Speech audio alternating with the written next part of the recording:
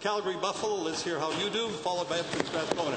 For close to 2 years, we've been hearing from this government they would be bringing forth an urban drilling policy. Today, unbelievably, we learned that the Minister of Energy is, get this, appointing a task force to review urban drilling. To the Minister, why do you continue to shirk your responsibilities to the Alberta people by delaying, and why not just show some real-life leadership and produce this policy?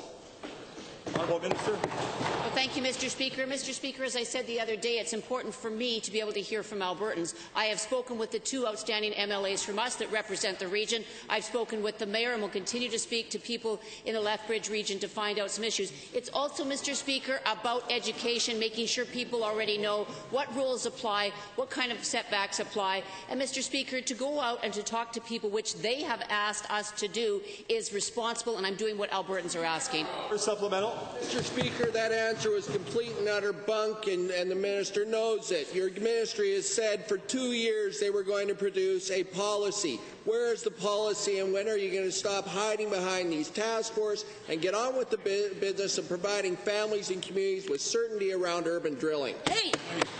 Honourable Minister. The honourable member is using the word task force. What I've talked about, Mr. Speaker, is having roundtables that we're going to bring people together on. And we're going to bring people in northern Alberta, in central Alberta, and in southern Alberta to make sure that people, first of all, Mr. Speaker, understand the rules that we have in place. The safety of Albertans is first and foremost. We want to make sure that the evacuation plans are in place, whether you live in urban or rural Alberta. But, Mr. Speaker, first and foremost, people want the education piece, so they actually understand what the rules are that we have in place today.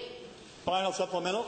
Again, Mr. Speaker, I'm befuddled here, so I'll ask it again. Your ministry has been at this for 2 years. They've stated for 2 years they would develop an urban drilling policy.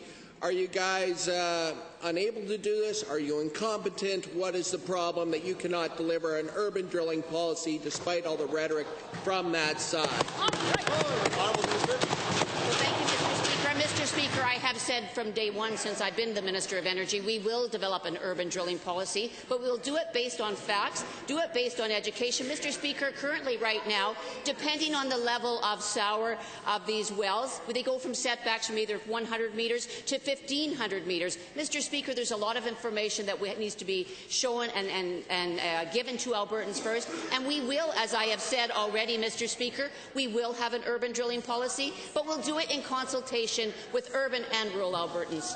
Yeah.